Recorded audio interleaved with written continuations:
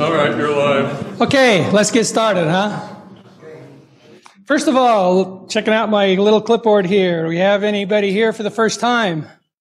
Oh, good. Stand up and introduce yourselves first, please. Take the microphone. We'll start over here. Hello, my name's Jonathan McWilliams. I'm Whiskey 5 Alpha Juliet, Quebec. My station's in Sandy and in my truck, but that's about it. 5 land, huh? Texas? Yep. No. Here. Oh, Actually, I'm Canadian, if you want to be accurate. We'll talk about that. I used to live in Canada. Yeah. Go ahead. I'm Mark Hansen, KA7 CMH out of West Valley City. I was part of the group several years ago, and I thought, you know what? If you're going to get on the radio, you need to support the group, support the repeater. So that's what I want to do. Great, thank you. Who else we got? Right here. K9 RPH Ferris, Davis County, coming out of Centerville. So glad to be here. Thank you. Anybody else? Okay, do we have any license upgrades? No? No license upgrades? You're all extras?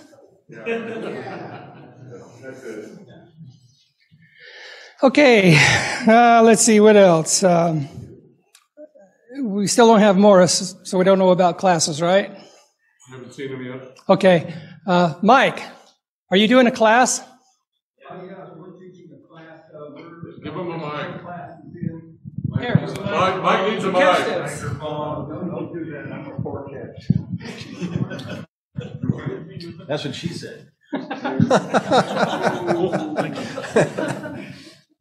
Thank you. Yeah. James and I are teaching a technician class. We're already 4 classes into an 8-class sessions. And James is also teaching a general class on Tuesday evenings on a net. So I'll let James tell you about that. Anybody who wants to get into a class, we can either help you catch up on it. We're using the Gordon West books, which Marvin introduced me to years and years ago. And we'll help you get caught up if you or somebody you know wants to get started. We've done a PowerPoint of every one of the 411 questions, so we can give you that information to study from as well. And James? KK7 AVS. Well, if you know somebody that does need their ham license and they want to get their tech, feel free to shoot me an email at kk7avs@gmail.com or Mike, ki7mti@gmail.com an email, and we'll help you get in on the technician classes. We meet up at Make Salt Lake, and we actually do the class over Zoom as well, too, so we can figure out whether you want to do it in person or over Zoom. But also, over the last few months, I've been trying out a little experiment. I've been holding the K7 XRD General Class Exam PrepNet.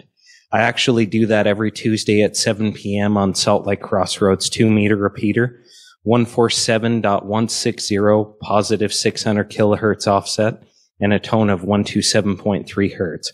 I'm there every Tuesday night at 7 trying to read 38 questions of the General Class Exam pool and trying to help you figure this out. And we've got a short amount of time before the General Class Exam question pool changes, so hopefully we can squeeze in a few more upgrades before the pool changes. July 1st. Thanks, James. Mike? Okay. We don't have any books today. Rick is ill. He contacted us to see if anybody would want to fill in, but apparently nobody stepped forward. I'm Ron, K7RLS, and I'm currently teaching an extra class. It's at my house in Mill Creek. I've had 2 sessions, but only have 1 student. So I've got room for a couple more, and we could arrange some catch-up sessions to cover what we've already covered. So if anybody wants to get your extra upgrade, if you don't have an extra, contact me at my call sign, K7RLS@comcast.net. I'm in the club's membership directory on their website. Thank you. It's very difficult to teach a class with only one person in it. We've done some work on our website, or I should say that Clint has done some work on our website. I went through it and flagged some errors, gave the errors to him. He has corrected them. But I bring it up because I want to point out one particular page on the website, and that is the Elmer's page. I'd like every one of you to have a look at that. Make note of any Elmer that might be able to help you, and more importantly, look at some of those blank lines. See if there's some place where you can fit yourself in there as one of our Elmers. We would appreciate it. Okay. Anything else before we go to our presentations today? I have a pretty good voice. Yeah, but it won't carry to the... Won't carry to online. Pat. Okay, I just wanted to say, I want to, there are great efforts going on here to get people upgraded, mentor them and such, and commend you for that. Also want to put a plug in for VOTA. We had W1AW for a week in January and had good participation there. It's going to be significantly more in June or July because we're in the beginning of the cycle for 2023 when it comes to VOTA doing W1AW. So when people become a little more familiar with that and recognize what they can do in getting worked all states and other awards, we're probably going to get a pretty good onslaught in July. So keep open for that. But it's a great opportunity to include others who may not be involved much in ham radio or even HF or whatever. But take it as an opportunity to do that. You can go for points also. Some people are working for worked all states. It's been a short lead time getting up to this, but that's going to make up for itself. And the other thing I want to point out is there is something in the legislature about license plates. And it's possible that we may lose all vanity plates, which is going to include ham radio. And if that happens, it's just going to, you may want to get it now if you're interested in doing that. So keep that in mind, and we'll find out what the vote comes out. But it's not looking favorable for vanity plates. So we'll see what happens there. And I think that's it. Appreciate it. Thanks. Thank you, Pat. One more announcement. There is a swap meet on the 25th in Farmington. So gather up all your junk, take it up there and sell it and buy somebody else's junk. I want to put in a plug for Microvolt, so I don't have to write the whole thing each month. This would be good, and you would be unhappy if I did. And in particular, if you're out doing something, outdoors, at a fair or a STEM event, take pictures.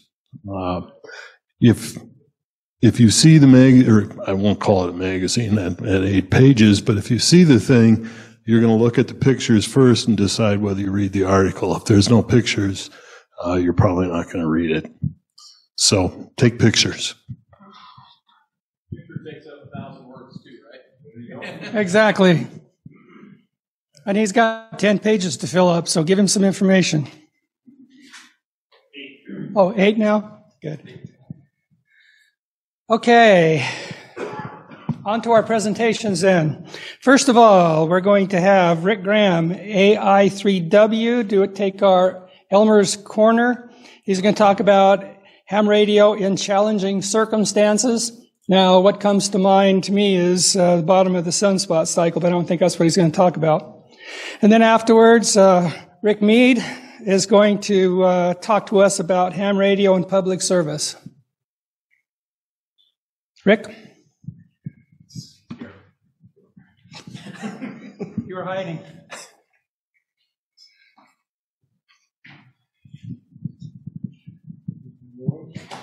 Yeah, go ahead with the first slide. Introduce yourself. I'm Rick Graham, AI3W. I have a 3 call because I grew up in Pennsylvania. I started out with KA3ESA as a novice. I worked my way up from novice to technician to general to advanced to extra. I decided to go to a vanity call because I love CW so much. For those of you who know CW, AI3W, just type it out in your mind and you know why I picked that call. Okay, my presentation is subtitled, When your ham radio life gives you lemons. And boy, do I have a lot of lemons to share. Let's first of all talk about the American dream. It used to be that a married couple, 2 or more children, a pet dog, a suburban house, 1 or 2 cat cars, and a yard with a white picket fence. That was the American dream. What about the ham radio operator's dream? Next. The ham radio operator's dream is 1, a backup radio, probably a backup computer, probably another amplifier here, maybe 1 or 2 VHF radios, and to top it off, a nice antenna array with a 65 or 70-foot tower. That is the ham radio operator's dream. I wish I had that. I do not. Next. My reality is, and maybe some of yours also, is you live in a tiny, tiny, tiny little space, meaning 500 square feet. Or you live in an apartment building, and this is your shack right there. You're not going to get a tower up there. You're not going to get a 160-meter long wire up there. So what are you going to do? Next. So what can you do when you live in an apartment complex such as I do that has zero anything policy? And believe me, I tested that.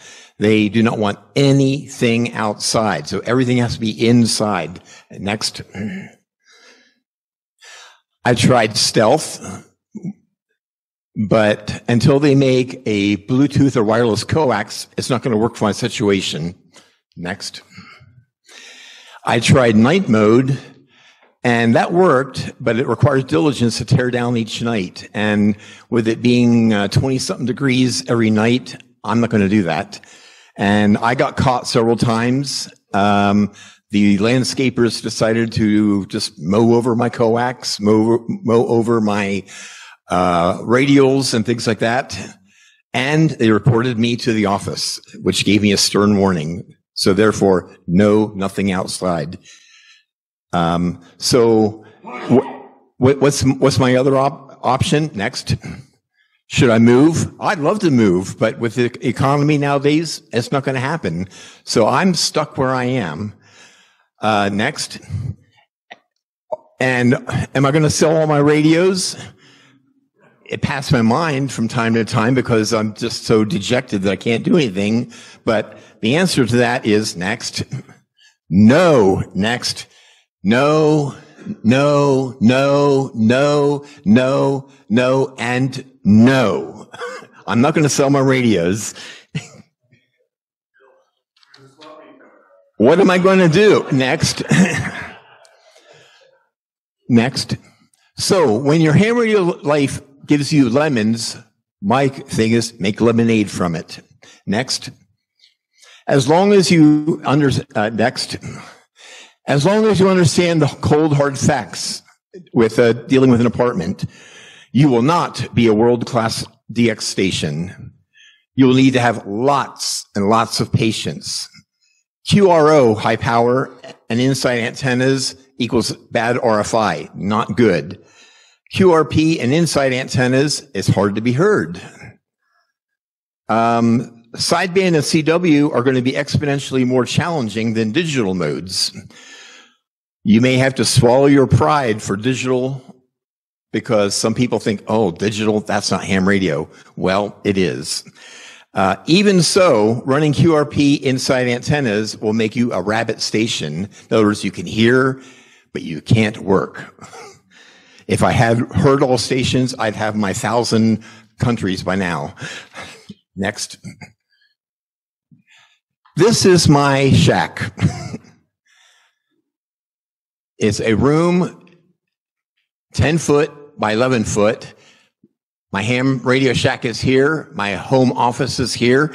And this is known as the Abyss. This is where all my packing stuff was, because we were planning on moving back east, but things called COVID and things came into place, so we're stuck here until that happens again. So right here, my ham shack, you see my loop antenna, and here you see my JPO antenna. So I basically can run 2 440 and 10 through 40 meters at home. Next. This is looking at the outside of my shack. That's the window there. And right here, if you look real closely, you'll see where the screen was busted, where I stuck an antenna wire through, or coax wire through. But as you can see, the lawnmower people love that area, and they'll just mow anything in sight over. This is just looking down the other side there. Next. This is looking inside of there. So basically, this is the window here, and go next. It's 8 foot from floor to ceiling. It's a 34-inch high window, and the floor to the bottom of the window, from the floor to the bottom of the window, is 43 inches. So and outside dirt is basically right where my cursor is, right here, 7 inches below the window. Next. So my office shack is 36 inches next below dirt. Next. This is kind of looking at my station there. This is my shack. Here's my loop antenna and my station set up there, and a little bit closer with my ICOM 705 and my digital stuff happening there. Next. I am making lemonade. Next. To give you examples of what I've done, and I'm not trying to tout my own horn, but this is all digital stuff. On 10 meters, next, that's Japan. On 10 meters again, that is, next, that is Puerto Rico. And next, on 10 meters, that is New Zealand. All on 5 watts with an inside antenna. I am making lemonade. If you want to follow me over here this is my antenna. This is an Oscar Mike Zero Echo Tango MC20. It is 7 through 30 megahertz. It'll do 20 watts max. And if those of you who don't know how to do a magnetic loop antenna, you tune first for the maximum noise, and then you fine tune from there. And when I mean fine tune, 1/16 of an inch of the knob can be anywhere from resonant at 1 to 5 up to 40,000 to 1. It's just that sensitive. This is my station here that I use. My 705, my Surface Pro, and a LifePo 12-volt battery. Okay, this is my contacts to date with 5 watts with my indoor antenna. All those little spots are a contact that I have made, not that I've been heard. That's what I have made. So I have 42 states, 9 countries, and 200 grids. Next. Once again, I'm making lemonade. Next. My whisper contacts. I decided to try whisper from home with that antenna. This, next, is 20 meters with 1 watt. That's who heard me. This, and I decided to be real adventurous, this is, next, this is 40 meters with, next, 0.1 watts. 1/10 of a watt. And I'm able to be heard all the way over to South Dakota, that neck of the woods, and all the way up to Canada. As I said, I'm not going to be a world-class DX station, but I'm trying to make lemonade. Next. And again, this is, once again, just reiterate, this is my station that I'm making all those contacts with. No outside antennas, no anything. Next. So there's other alternatives that it can be done, and this could be a future topic. We have parks on the air and worldwide flora and fauna, and just within this area, all these little dots you see are parks on the air. So there's all kinds of parks. And for the adventurous people, the younger people, there's what they call SOTA, summits on the air. You climb mountains with your stuff and you make contacts. And all of these little spots here are summits that can be counted. Not for me. Next.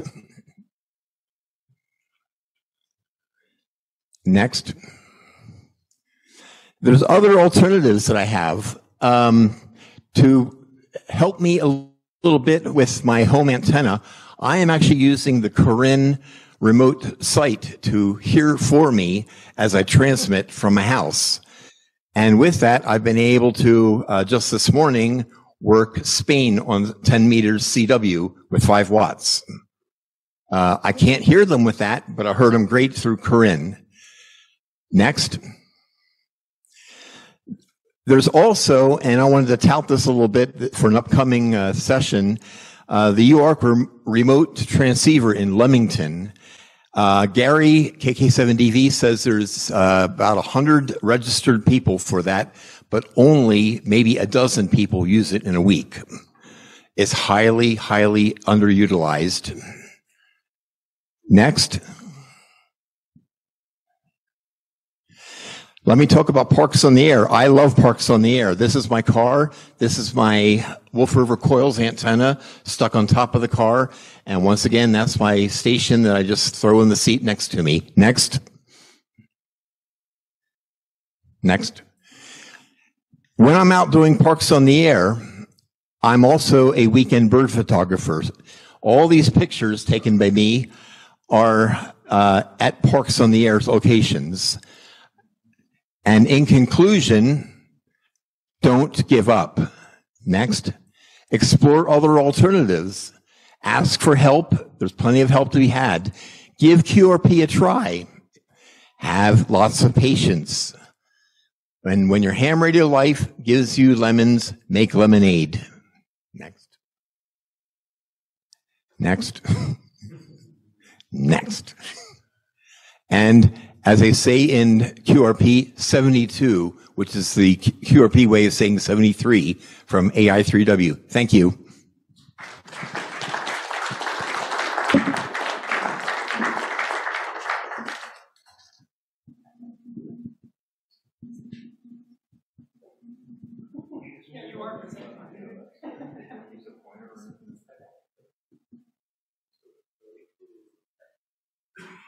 Well, good evening, everybody. You'll need the mic. I'll need a mic. Welcome back, my friends, to the show that never ends. I'm so glad you could attend. Come inside, come inside. Emerson, Lake, and Palmer, for those of you that are old enough to remember. My name is Rick Mead, Whiskey 7 of Victor, Quebec. I'm going to start this with a quick story. August 30th, 2019, 3 a.m. in the morning, my phone rings. I recognize the number. It's Rob Hunter from the Emergency Preparedness Council in Bountiful City. I answer the phone. First thing he says is, "Are you available to help?" I said, "Yes. What do you need?" He says, "We've opened up the EOC. There is a fire." This turned out to be the gun range fire in Bountiful. And so that was my first deployment for an actual emergency. What I wanted to do tonight was to talk a little bit about emergency communications and community service, and a little bit about how I got to the point where I was on somebody's list to make a phone call to come and help. So, first of all, a little bit about what I am doing these days. I am Utah Section Emergency Coordinator, also an Assistant Section Manager. I'm an official relay station, working with the 12th Region Net for traffic control. And I'm also run a digital station. I'm running BPQ 32 and VARA HF primarily as my mode to be able to handle digital traffic. But I'm currently passing traffic on CW, on digital, and on voice, all three mediums. I'll get into a few other things that I'm doing when I get a little bit down the road. Go ahead and go to the next slide, please. So what am I going to cover? I'm going to talk a little bit about ARES, give a brief background of that. Also, what options you have to provide communication support.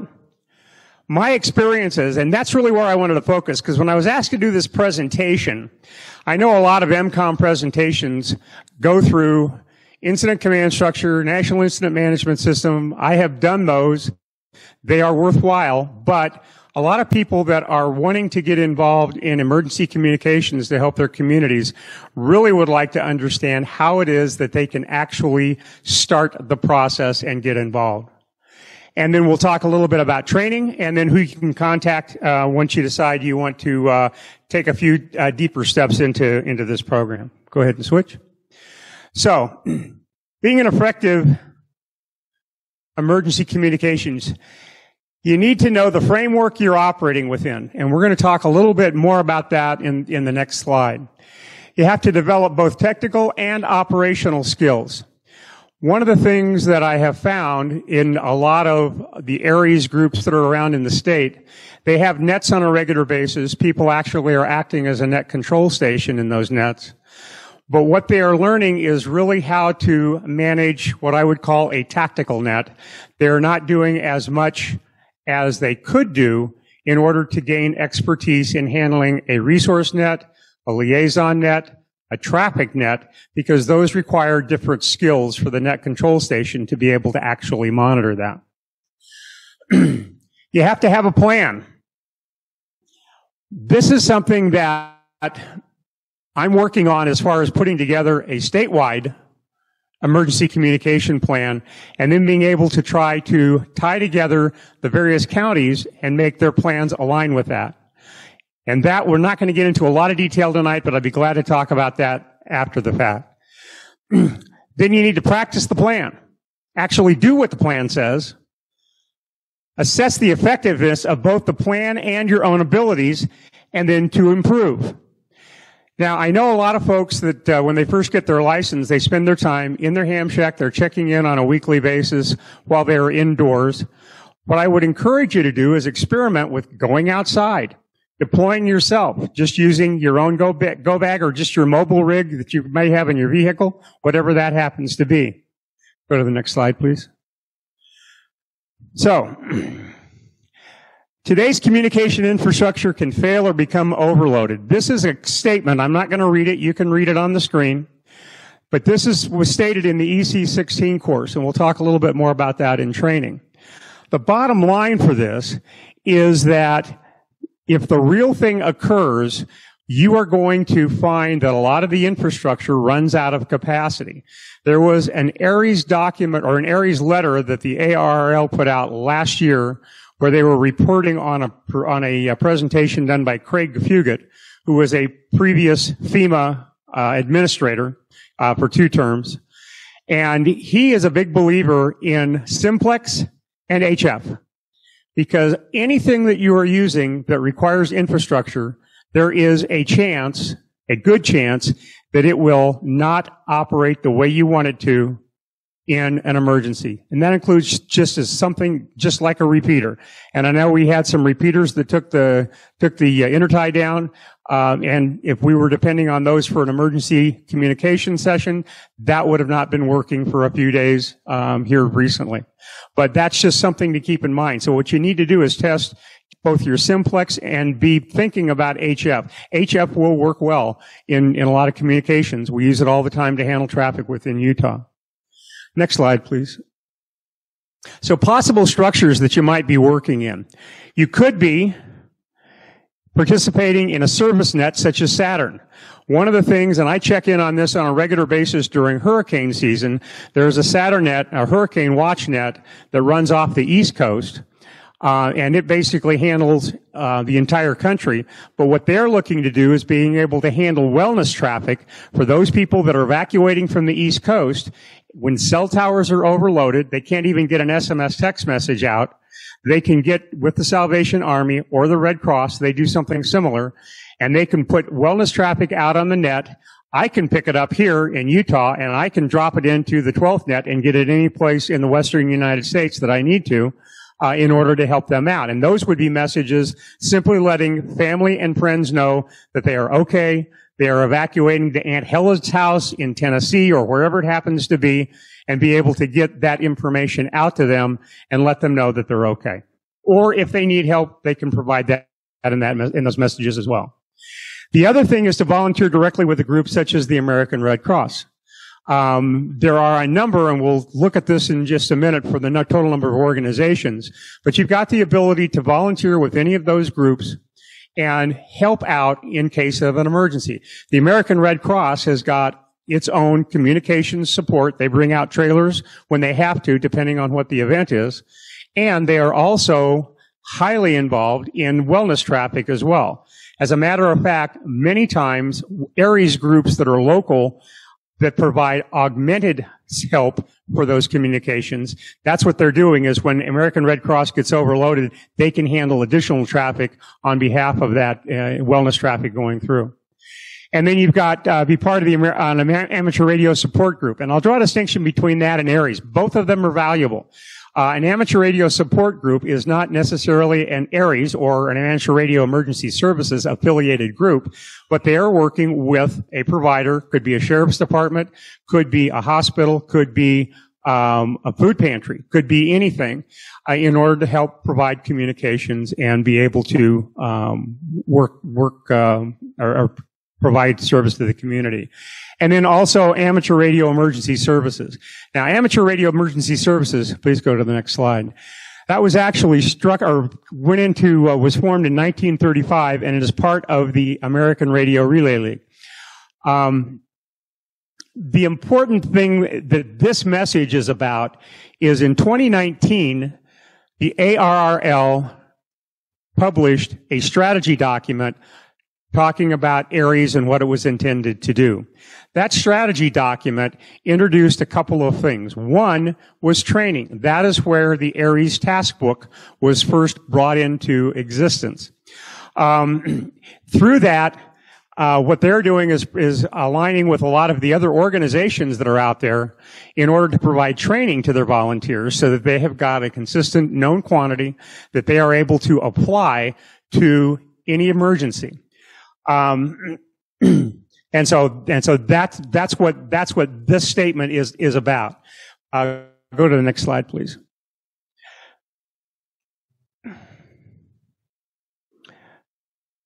Now, this is a list of all of the memorandums of understanding that the American Radio Relay League has with various organizations.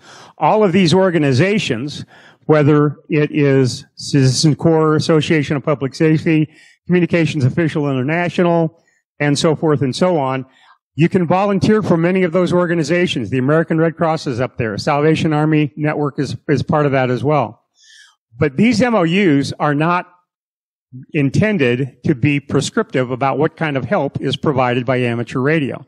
What they are is an acknowledgement that the two organizations, ARES or the American Radio Relay League, however you want to look at that, and that organization, there is a symbiosis that can be created between those two in order to provide support. And that's what this is intended to provide. Please go to the next slide. So, my experiences. And this is where I want to spend a little bit of time, and this is where I want to focus on how I kind of got to where I am now. Back probably 6 years ago, I decided I wanted to take a community emergency response team training course, which I did. I was very interested in that, saw a lot of value in it, and during that process, I started to build relationships. You're going to hear me talk a lot about relationships as I talk through the points on this slide. The next thing I did, after talking with some of the people there and being encouraged to do this, I took the Train the Trainer course offered by FEMA. And so I started training CERT, Community Emergency Response Team. This is where I got the relationship built to where I got that phone call back in 2019 to come help. It wasn't because of my amateur radio expertise per se. It was because I was involved with the community doing these other items or these other activities as well. And building relationships is key to that.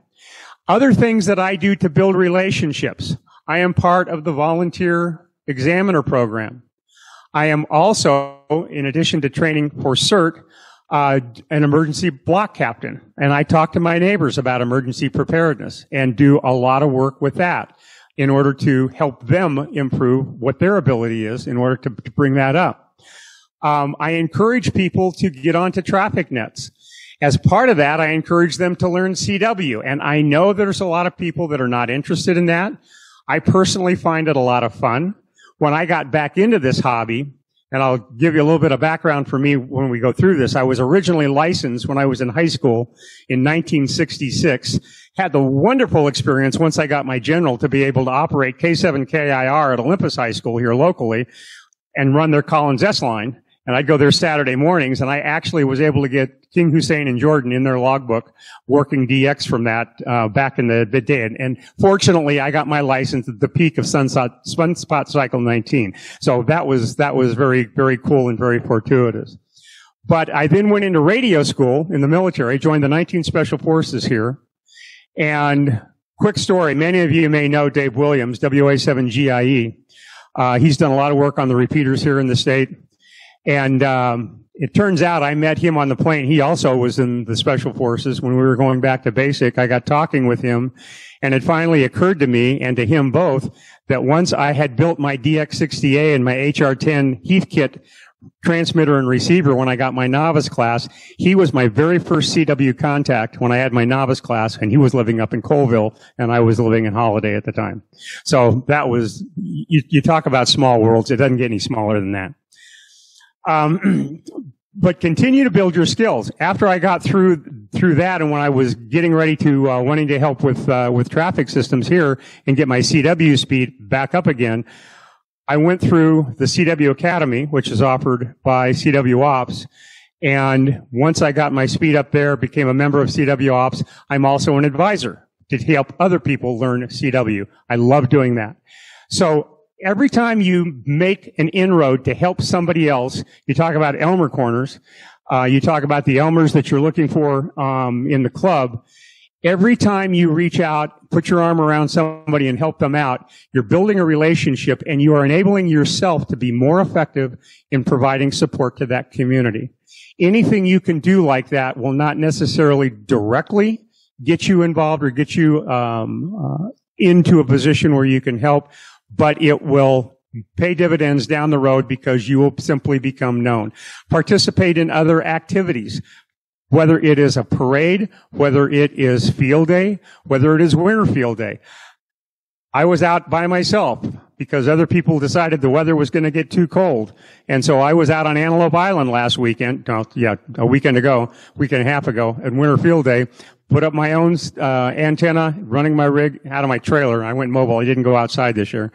But I did that just because it's fun to do, and I wanted to lead that as an example. I like taking my radios out in the field and setting them up, a lot like POTA and SOTA that was discussed here earlier. And continue your training because I tell people when they pass their tests, when we're doing volunteer exams, I say, you've got your license. That's really a license to learn and start exploring other things, whether it's FT8, whether it's digital, whether it's RTTY, whether it's CW, whether it's QRP, doesn't matter. Just get out there, try things, build your own antennas, have some fun. So that's how I built relationships, and that's how I got myself to the point where somebody who's sitting in the back of the room asked me to be the Utah Section Emergency Coordinator. And so there's upsides and downsides to this. Please go to the next slide. So you've got to develop both your technical and operational skills. So learn how to operate your equipment as well as the equipment of the agencies or the ham organization that you have. I know a lot of ham groups try to keep the same radios.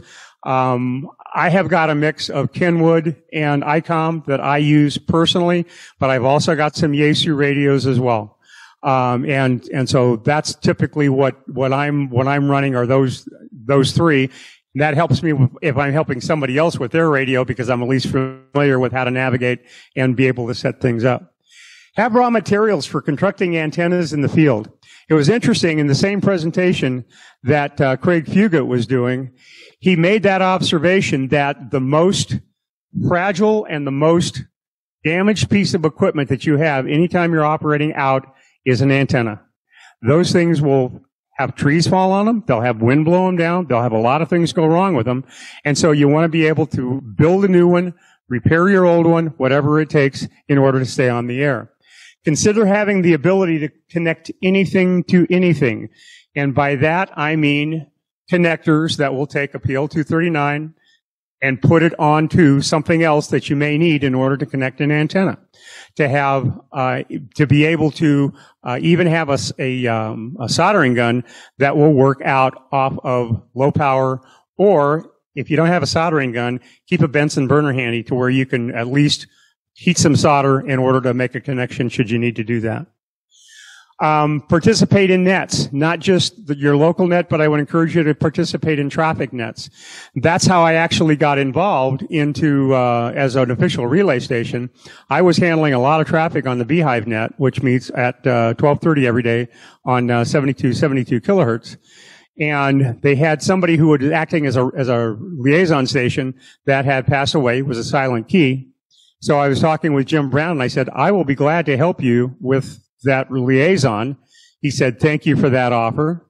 And so I simply took it upon myself to start checking into the, to TWN net, the 12th net at night on CW. And literally the first night I checked in, I picked up a piece of traffic. And they were so excited by that. I'm now handling between 100 and 200 pieces of traffic a month between CW, voice, and digital. When Bill Moyes, N7IE, had to take a leave because of some medical things that were going on with him last year, I actually stepped up and was handling more traffic on the CW side and started bringing in a lot more traffic into the Beehive net and was actually passing some of their net control from the various transcontinental core stations and so forth on a regular basis while he was out. He's back now, but we're sharing the load a little bit more equally than before he left. And it is a lot of fun. And I'll tell you, there's a lot of standard messages. Kate Hutton, K6HTN, sends one on a regular basis, which basically says, greetings by Amateur Radio. Congrats on your new amateur radio license. Please ask delivering ham for more information about this message. That's the message she sends out to a lot of new hams. It's fun to make that phone call locally and pass that on and talk to those new hams to encourage them and give them your name if they have any questions about something that they're trying to do that you can help them with. I hope I'm not running over time, Marv. Are we still good? Okay. Participate in contests. It's a lot of fun. It teaches you how to do things on a recurring basis. It helps you keep a log. Logs were a much bigger deal when I first got my license in 1966 than they are today. I mean, if I was on a traffic net in 1966, I would be logging down every contact that I had. Today, not so much, but I do put all my other contacts in my log that I'm using and upload everything both to Club Log and to QRZ. Operate portable. Go out and have some fun with that. I frequently, every time I take my trailer out someplace with my wife, I find some time to get my antenna up. I've got an end-fed that I run. It's got a transformer that I built myself. Making contacts on that up in Idaho, out in the wilderness, is just a lot of fun. So operate portable, build yourself a to-go box. And if you are checking into an Aries net on a regular basis, Deploy yourself sometimes. Go to a parking lot. Go up to a park. Go out west of wherever you live. Go out to the desert. See if you can reach then.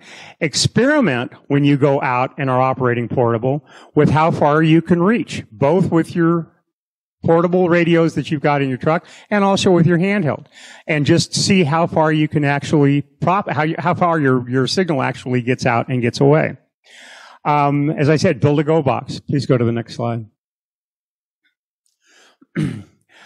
Operational skills, we're going to continue this. NCS operation for various types of nets. I mentioned that before, but traffic nets are different. I actually designed an exercise last year for the Davis County Areas Group, which was about sending messages.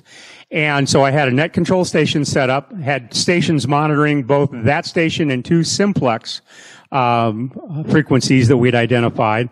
And so the net control operator was getting traffic coming in that was destined from one station to another, would assign that to one of those simplex frequencies. So those people would have to go over, pass that traffic, and that traffic actually caused something to be generated and a request being made to send the result to another station.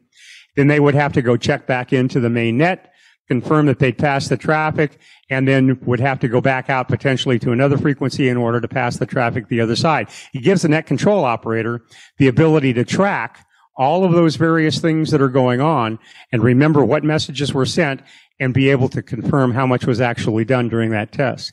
It's a different skill set than a tactical net. Traffic handling.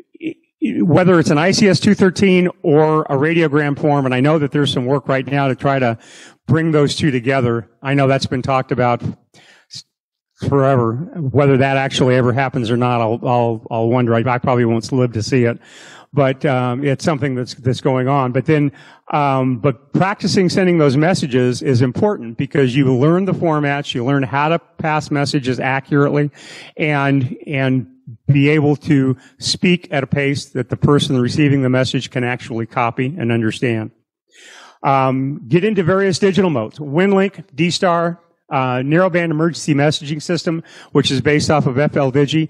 That is really handy because I've actually experimented with that using my handheld. If I'm running that software on a laptop, I can acoustically couple my handheld to that and send a message to somebody else, which could include sending a file or a digital form. And they've got all of the ICS forms out there on that NBeams software. You can pick that up.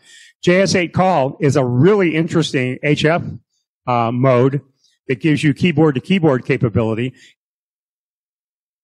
You'll see that for other stations that are on, assuming that they're set up. That was one that I actually was working on, and I was going to take over to Lake Tahoe to do their 100-mile run last year. That got canceled because of the fire. But in experimenting with that, it's great experience to use the F-layer as your repeater because you can set up an NBIS antenna on HF and use that JS8 call. And it's a very solid, very dependable communication medium. And whatever digital modes are used by your groups in which you participate. So I would encourage you to spend some time taking a look at that. Next slide, please. Quickly, this is the Aries task book. Basically, to get to level 1, all you've got to do is print the task book out, get a license, and join an Aries group. At that point, you're a level 1 on the Aries task book. Go to the next slide. That doesn't really get you ready to actually go anyplace.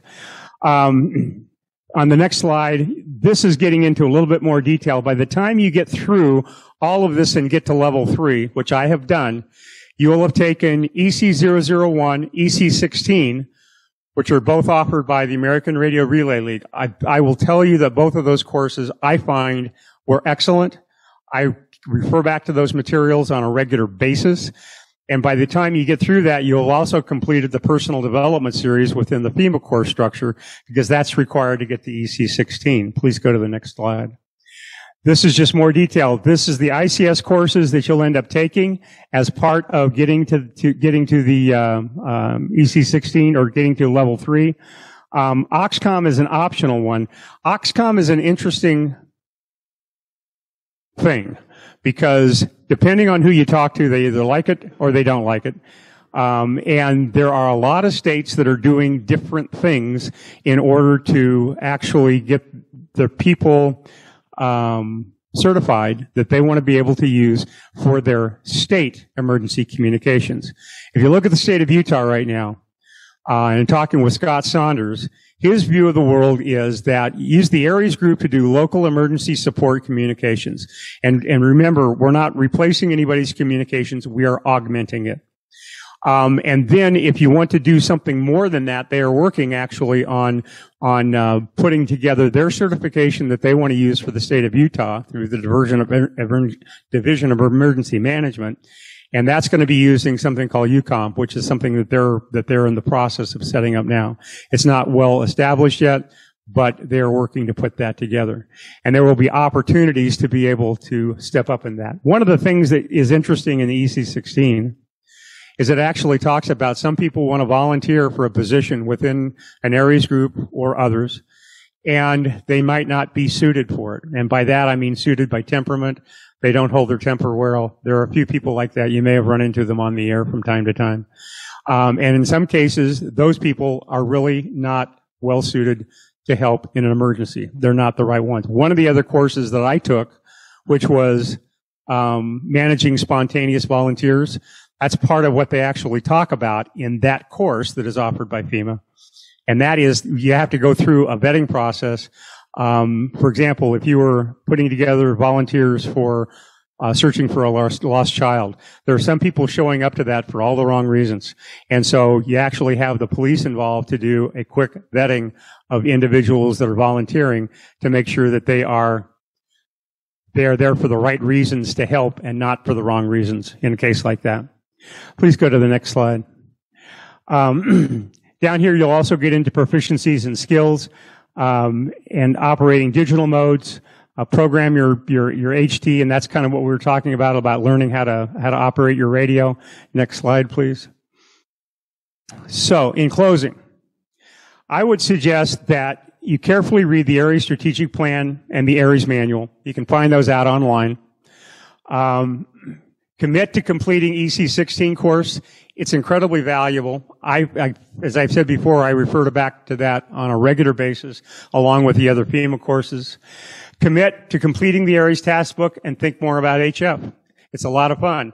I'd love to see that we're getting people helping to get people get up into their extra class, because that opens up a lot of fun DX parts of the band and some other things that can be done there. I'm going to be trying to chase Bouvet when I get done here later tonight as well to see if I can finally listen to them. But next slide. If you are looking for somebody, here's some other resources for the ARES manual, strategic plan, and the task book. And I'll leave this. Are you going to put this out on a website if you've got that? Okay. Next slide then. You can contact me, W7VQ. If you're in Salt Lake County and you're interested in getting in ARES and you're not, you can contact Russ Harmon. If you need his contact information, let me know. If you're over in Tooele County, go talk to Ronald Smith. He's the EC there, and he can help you out there. Up in Davis County Ferris, and I know you already know this, all you got to do is talk to Mike Groves, and he can help you with that. And down in Utah County, we've got a new EC, switch places with Michael Presses, and that's Karen Alcorn. And she's doing a great job getting her arms around the EC job down there. If you need to find an EC in another county that I haven't just talked about, or if you need their contact information, let me know. Mine's easy to find, w7vq@arrl.net. It will get to me, and I will get back with you. And with that, I would like to open it up for any questions that you might have of something I didn't cover that you were wondering about.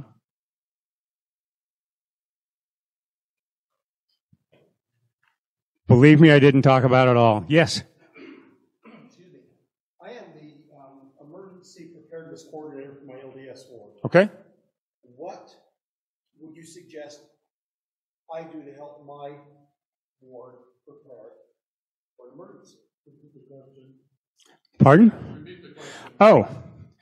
He's the emergency coordinator for his LDS church ward, and he wants to know what he should do in order to help his members get prepared for an emergency. Well, the first thing I would tell you to do is to get everybody through a CERT class. That's one of the best things you can do. That's something that I'm still working on because I'm also a block captain in my area. And even though I'm not a member, I'm actually the ward coordinator because they decided that I've been doing this enough that I should take on that role. So that's the first thing that I'm trying to do. The second thing is to actually think about the actual emergencies that you're going to have. And this is actually it's a great question because I was having a conversation with Jeff Ryan, who is the Rocky Mountain Division director. He got his emergency training in Colorado. That was where he cut his teeth on his emergency communication.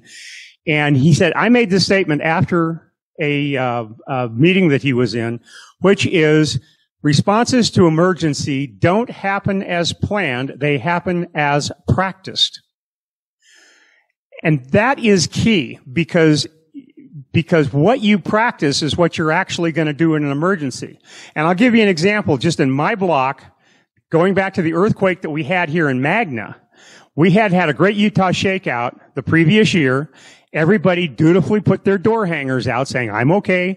When we went through that exercise, when that earthquake happened in Magna, I felt it at my house. I canvassed my neighborhood.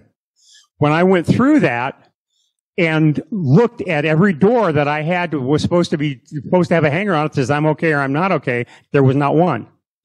And it's because they practice it sort of once a year and then they forget about it after that. You can't do something once a year and have it stick. You got to do it more often than that. And so the other thing I would tell you is to work with those people that are your various block captains and so forth and actually work through some other drills. Now I know the effect that what they do with the Great Utah Shakeout in a lot of areas is simply use that as a way to test the communication of their program or the fact that information is getting out. But I will tell you that and one of the other thing that I'm doing is because I started training CERT and doing other things, I'm actually on the Bountiful City Emergency Preparedness Council now as well. And one of the things that we do is we do a drill every other week, and we test our emergency plans. And we make adjustments to them. We learn from them, and we are constantly tweaking and making updates to them. That's the other thing I would suggest that you do is to actually do some tabletop, desktop drills, exercises. And if you take those ICS courses, there's some great information on there about how to put together a program or an exercise and spend the time to actually walk through those for a fire. I mean, you saw the one in Colorado last year that took out that entire community. We have fires out here all the time. Those things can jump around in the winds that we've got. You've got severe winter storms that you can test. You've got floods that you can test. All of those things are going to happen. Windstorms. That was the other thing I got deployed on is one of the wind events. I live in that chunk there I live in North Salt Lake and going up towards Centerville, Farmington area up there. They get nailed by heavy winds frequently, those downslope winds. And what our radio communication was doing for that particular one was not necessarily dealing with the wind as it happened, but once it got done, we were on the air for a week handling the cleanup and coordinating truck movements in and out of various parking lots where refuse was being dropped and taking that out. That get to your question? Okay. Any other questions? Yes?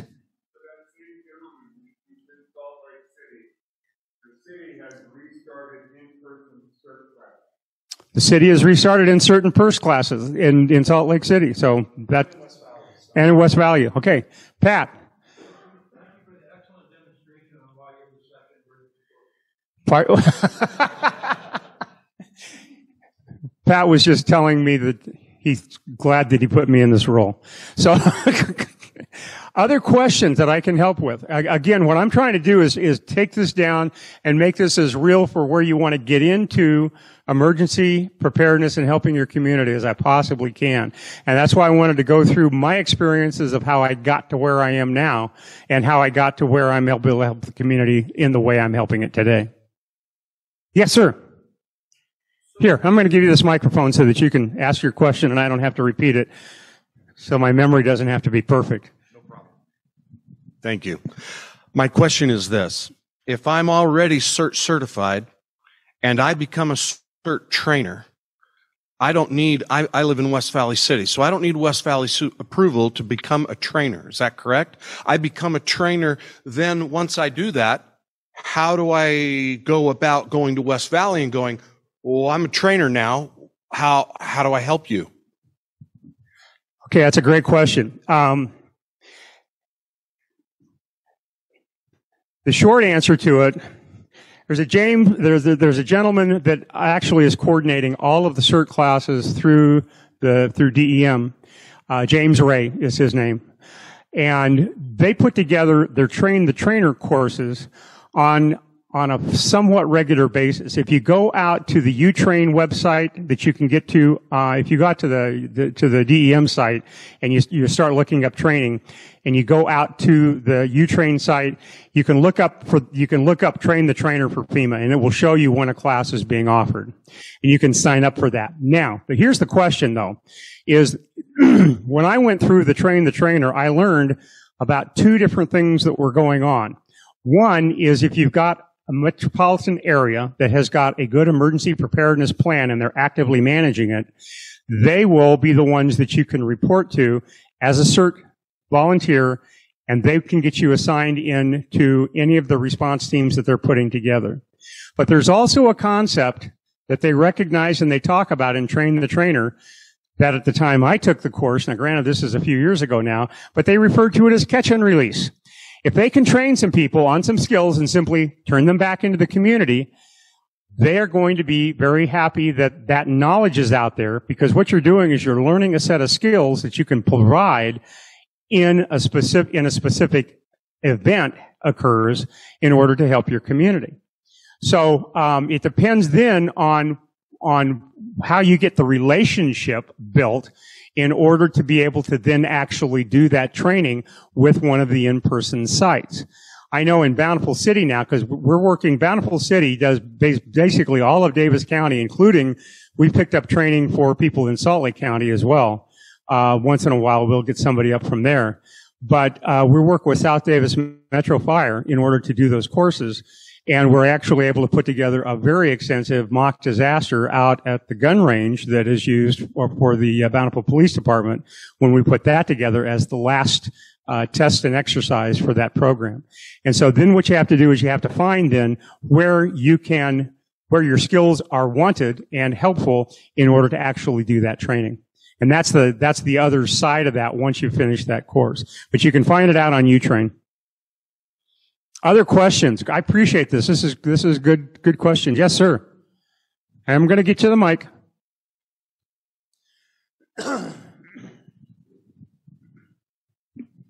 Mine is not a question. It's a statement. We've talked about Salt Lake County and maybe a little bit about Provo and going north.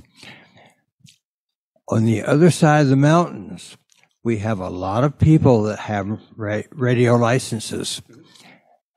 I live in Heber, and in the 1980s, we had two people anywhere in Heber, in Wasatch County, that had a license, and neither of them did anything with it. Then we started making classes to get people into it. Now we're over 100 people in Heber. About 10% of that actually is working. And also, Summit County and Morgan County are also, the three counties get together and work together, and we get a lot happening on the backside of the mountains. I appreciate that, and I need to come visit you guys sometime. So you let me know when your meetings are, and I will be there. That it's interesting when he talks about the number of hams and the ones that are active. I had Michael Groves, who was teaching himself Python language, pulled out the UIL database and did some some work for me, a query on it. So in the state of Utah right now, there are approximately 20,150 licenses that are active. Interestingly enough, 47 of them are novice class licenses, which they stopped issuing back in 2000.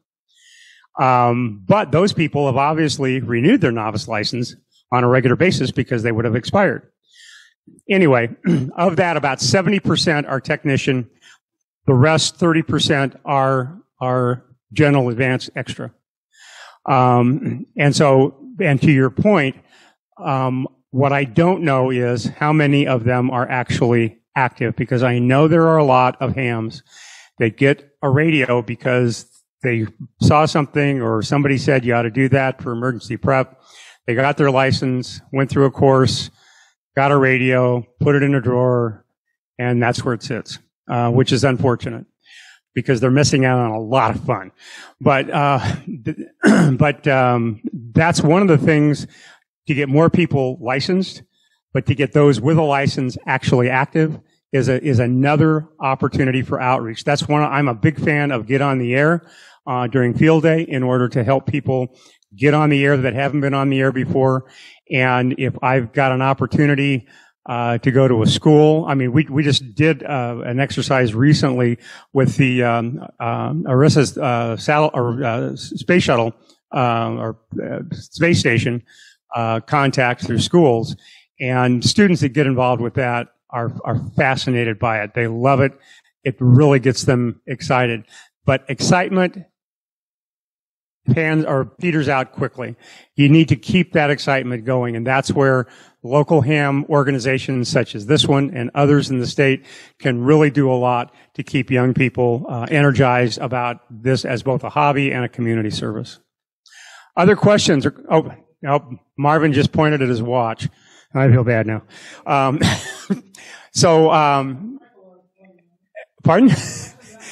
That's very good. I will leave it at this point. If you've got any other questions or you want to follow up with me about anything, w7vq@arrl.net. It will get to me. I will get back to you as quickly as I can. I really appreciate the opportunity to speak with you tonight. I really appreciate this opportunity. Thank you. If you ever like me to come back again, that's your problem. I would be happy to, and would be more than happy to talk on this subject or a related subject. And I will let you know if I get Bouvet in my logbook. So, with that, I will turn the time back over to Marvin.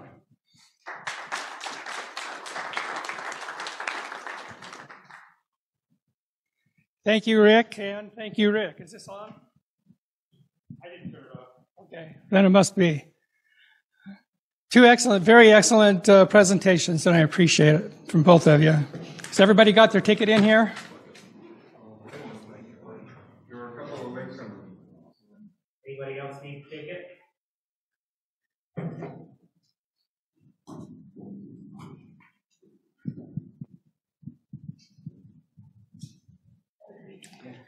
Anybody else? While they're coming down there, I'll tell you a quick little story. This last week, I have my shack in the basement of my house, but I operate it from my office because everything is networked. And my office is getting a little crowded, so I decided to swap my office with my bedroom because the bedroom was larger. So I started swapping things back and forth, but it just wasn't quite fitting the way I thought it was. So I figured I better stop and actually measure the rooms. One of the rooms was 10 by 12 and the other was 12 by 10. Linda, you get a whole package of screwdrivers. All right. Thank you very much, everybody. Anything else? If not, see you next month.